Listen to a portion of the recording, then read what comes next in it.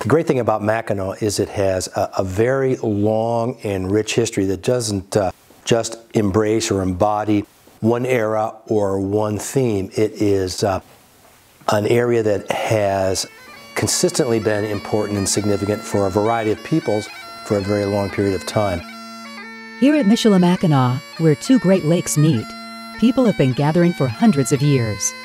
Whether drawn by their faith, trade, diplomacy, or a desire to defend their homes and culture, these people have all helped make Michilimackinac the crossroads of the Great Lakes. Long before Europeans arrived, Native Americans journeyed to the Straits of Mackinac every summer. They fished, traded with one another, conducted diplomacy, and visited nearby islands for religious ceremonies. These people called themselves the Anishinaabeg. The Anishinaabeg are comprised of three tribes primarily, that being the Odawa, same as Ottawa, Ojibwe, same as Chippewa, and the Potawatomi. Together, we make the Anishinaabeg. According to one of our historians, Basil Johnston, he's an Ojibwe from Cape Croker. According to his creation beliefs, the first Anishinaabe was created on Mackinac Island. That is the spot where it all began for us. A focal point was here right at the Straits. For subsistence was the fishing. We knew if we were in this area, we would always eat. And the whitefish, the adikgigu, was one of our main staples. Also, it was for trade. The Odawa were trading with other native tribes throughout North America before the arrival of Europeans, and it was just a natural area to come and meet. And also for cultural reasons, a lot of our ancestors are buried on the islands.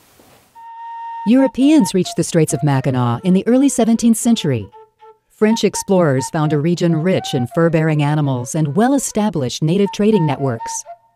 These animals, especially the beaver, were in high demand in Europe, where their fur was used to make hats and other fashionable garments.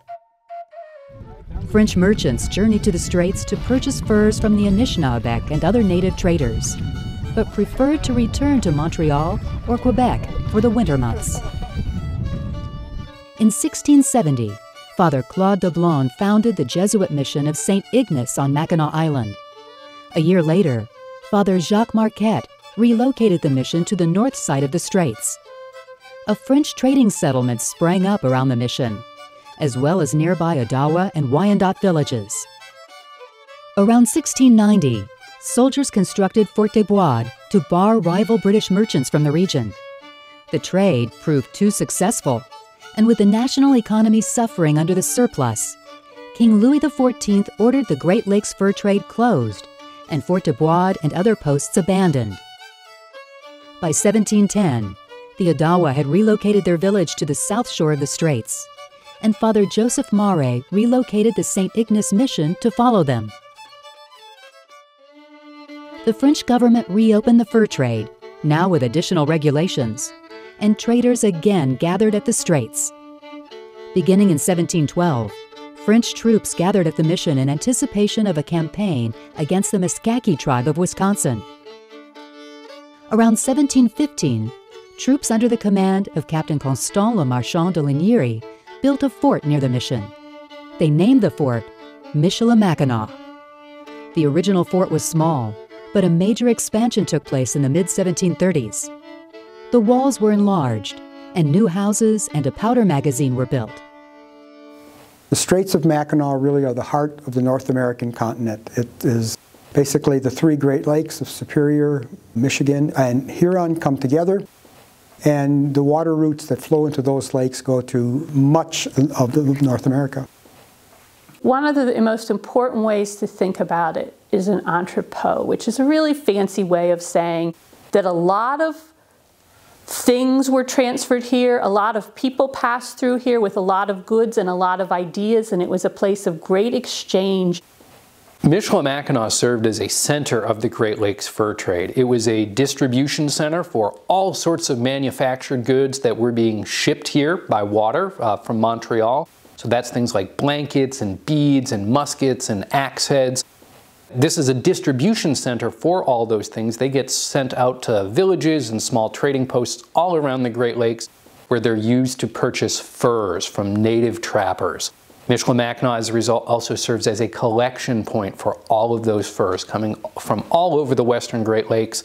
They're collected here and then they are shipped back east, first to Montreal and ultimately over to Europe. French-Canadian merchants and indigenous trappers profited from the Michilimackinac fur trade. Both groups attempted to work together to maximize profits. French traders married into native families and adopted the traditional practice of exchanging gifts before conducting business.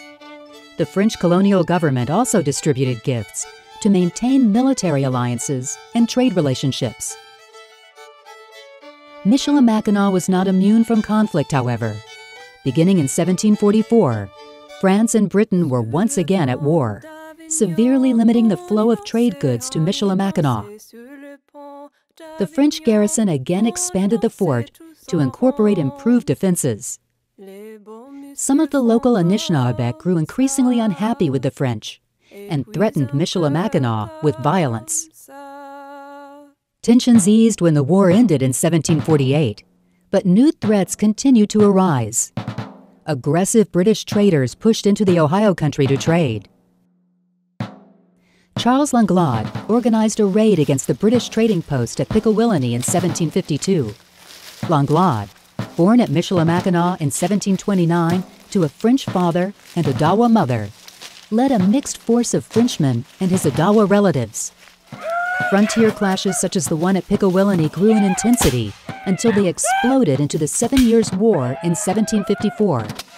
Although it began in North America, the conflict eventually became a true world war. The French were fighting for their empire in North America from their perspective, so that's what they ultimately hoped to win. And to be able to maintain their presence in North America, because this was a part of the worldwide conflict they had with Britain. French officials recruited indigenous warriors to fight the British intruders. Beginning in 1755, when they helped defeat General Edward Braddock in Pennsylvania, war parties were dispatched from Michilimackinac every year. Another large force fought at the Battle of Fort William Henry and the battles along Lake George and the Lake Champlain area in 1757. In 1757, though, the Odawa, the Potawatomi, the Menominee, and other Western Indians brought smallpox back from those battles and decimated places like Le Arbor Croche. The Menominee were really hit very, very hard. 1758, by and large, the natives sat out. 1759, they were present at the Battle of Quebec and Plains of Abraham. Charles Langlade was a leader. A large number of Michilimackinac, Odawa, and Ojibwe were there. And Langlade and Indians from Michilimackinac were at Montreal when that capitulated in 1760.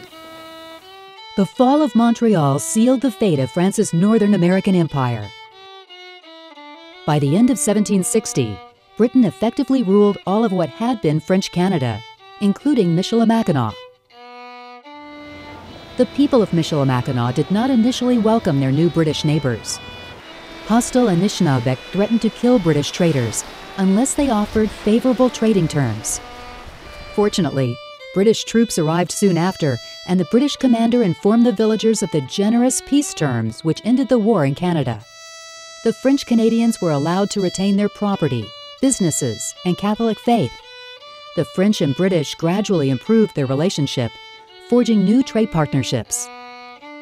However, General Jeffrey Amherst, Commander-in-Chief of British forces in North America, placed new restrictions on the fur trade and ceased distributing gifts to native leaders.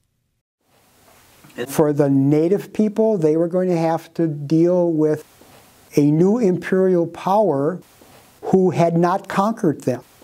From the native perspective, the Ojibwe and the Odawa, the English hadn't conquered them. They hadn't lost. It was the French who had lost. And so that was going to create a whole dynamic that was going to have to be worked out. And the other was that they wanted to throw out the British. The British were taking their lands. The British had not covered their dead. The British really were not behaving as they ought. They were not respecting Indian protocol. And consequently, we want to get rid of the British and we want to be prepared for the French. Frustrated by British disrespect and trade policies, Pontiac and Odawa war leader urged indigenous peoples around the Great Lakes to rise up against the British. The tribes knew they had to take up arms to survive what was happening to them and to protect their freedoms. And the tribes were preemptive, and they had the right and the belief that this is my native homeland, this is my indigenous homeland, and I'm going to fight for it. And for one summer in 1763, we were successful in fighting off the most powerful empire in the world. At Michilimackinac, Ojibwa leaders Minwewe and Majikiwis heeded Pontiac's call. They gathered hundreds of men to attack the fort in June 1763. On the king's birthday, they gathered outside the fort to play a game of Bagadaway. At a prearranged signal, the players tossed the ball near the fort's open gate. The Ojibwa charged inside, capturing or killing British soldiers. Michilimackinac fell to the Ojibwa in a few minutes. Similar native attacks captured 7 other British forts around the Great Lakes. British troops returned in 1764, and British officials altered their policies to be more acceptable to the Anishinaabeg and other indigenous groups. Although French Canadians remained crucial to the fur trade, British merchants also participated in the business. Some Michilimackinac merchants, such as John Askin, became immensely wealthy. Like the French, British officials worked to build alliances with the Anishinaabeg and other native groups. Every summer, Michilimackinac commanding officer held councils with native leaders, distributing gifts and securing promises of friendship. Captain Arent de Peyster, who took command in 1774, was a particularly successful diplomat. De Peyster organized a council in 1775 which brokered peace between the Ojibwa and their traditional enemies, the Dakota Sioux. These councils and relationships became critical as unrest in Britain's Atlantic colonies grew into open revolt in 1775. As the rebellion spread, it threatened Michilimackinac existence. The British strategy really before the war and through the early years of the war was to maintain the status quo out here. So basically to keep Americans out of this area and to keep the native people of the Great Lakes, if not positively allied with the British cause, then at the very least to be neutral, so they were not actively supporting the Americans. So I really feel that tribes were, and individual communities were looking at what is best for my community. How am I going to weather this storm once again? And with the revolution, it's, again, taking sides with your enemy. I mean, they were just at war with the British only a few years earlier, and now they're allying with the British. During the war, groups of native men formed into these war parties go up from Michilimackinac to a variety of different places. Very early on, in 1776, they went to Montreal to attempt to drive off the American invasion of Canada. A year later, in 1777, they went to New York to link up with Burgoyne's campaign moving south out of Canada. They went eventually down into southern Michigan to block what they thought was going to be an American thrust up from the Illinois country. In late 1779, Lieutenant Governor Patrick Sinclair replaced de Peyster as commanding officer. Concerned that Michilimackinac location on the shoreline left it vulnerable to attack, as well as the increasingly questionable loyalty of the local Anishinaabeg, Sinclair ordered the entire community move to Mackinac Island. Soldiers began disassembling military structures for relocation, while other troops reassembled them inside Fort Mackinac, a new post they were building on the island. Like the military buildings, civilian structures were also relocated, either over the ice in winter or by boat in summer. With France now allied with the Americans, Sinclair separated the French-Canadian civilian community. While soldiers built the new fort on a bluff, he ordered the civilians to rebuild their community on the shoreline below. As construction continued in 1780, Sinclair organized the largest war party dispatched from Michilimackinac. Nearly 1,000 native warriors joined Canadian traders and a few British soldiers to strike Spanish possessions in St. Louis, Missouri. Spain supported France in the growing war, and Spanish troops threatened British interests in the West. The St. Louis expedition ended inconclusively, and Sinclair returned his attention to the new fort on Mackinac Island. The old mainland fort was mostly moved by midsummer 1781. Soldiers burned anything that could not be removed. Construction of Fort Mackinac progressed slowly and at great expense. Sinclair was relieved of command in 1782. When the war ended with an American victory in 1783, the Straits of Mackinac became part of the new United States. On the mainland, meanwhile, drifting sands covered the charred remains of Michilimackinac. The old fort was never forgotten, however, and the site was set aside as a park in 1857. Designated Michigan's second state park in 1909, the site of Michilimackinac was preserved by the Mackinac Island State Park Commission. Beginning in 1959 and continuing every summer since, archaeologists have excavated the original remains of Michilimackinac.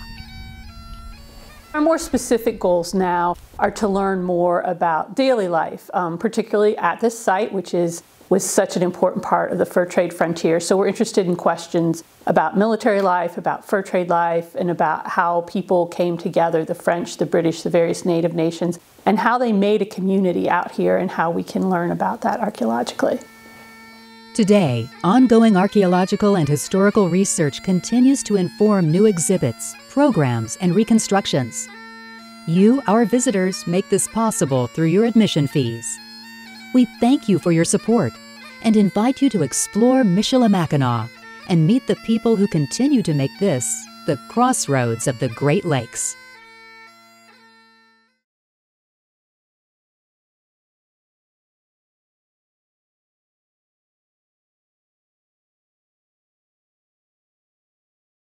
This program made possible by Mackinac Associates, friends preserving and sharing Mackinac's heritage. Inquire about becoming a member today. Colonial Michilimackinac is owned and operated by the Mackinac Island State Park Commission, protecting, preserving, and presenting Mackinac's historic and natural treasures since 1895.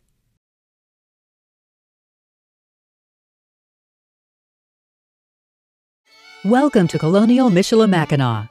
As you explore the site, you are stepping back in time to the 1770s during the American Revolution. Here you will meet Anishinaabe diplomats, British soldiers, French-Canadian voyageurs, merchant families, and more. Use your site map to navigate the fort. All of the buildings are numbered, and it works best to visit them in numerical order. Historical interpreters are stationed throughout the site to perform demonstrations and lead tours. They are happy to answer your questions, so don't be afraid to ask.